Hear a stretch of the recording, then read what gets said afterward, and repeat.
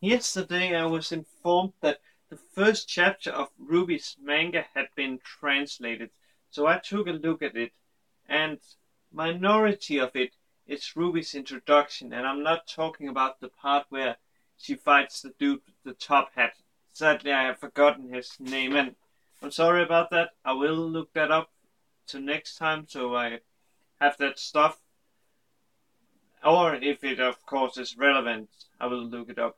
But in what I mean with Ruby's introduction is the part where the little short movie Rooster Teeth put out to basically like entice people, or get people hyped with where they showed Ruby fighting those Grim Wolves or what's they called Beowulf. Again, I have forgotten that and I really should have looked that up. I'm sorry about that, guys. I'm sorry about that. It will not happen again. Or maybe it will. I'm really sorry. And then we transition into. I'm not exactly sure when this takes place. I know it's in season one the where Blake, Wise, Yang, and Ruby are eating at the table, and then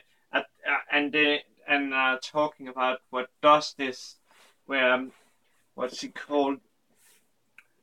Vice is explaining her that it's all the power, basically. It's the thing that gives their weapon their power. And yeah, we know that it's better explained in the Rooster Teeth again.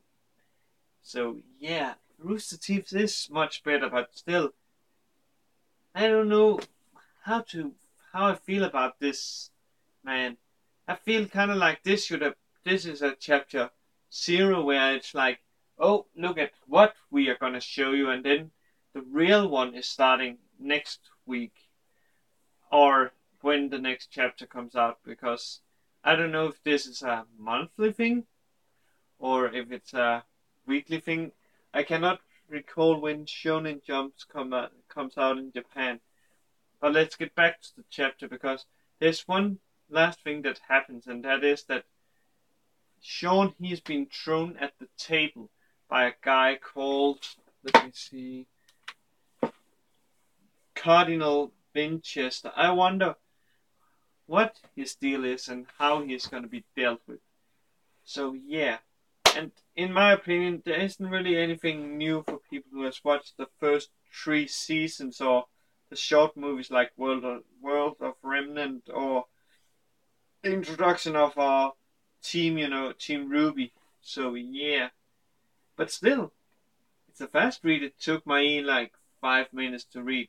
So if you like Ruby and yeah, kind of want to see how the manga is, you should check it out. But yeah, I'm gonna wait to pass judgment until I've seen the next 3 chapters.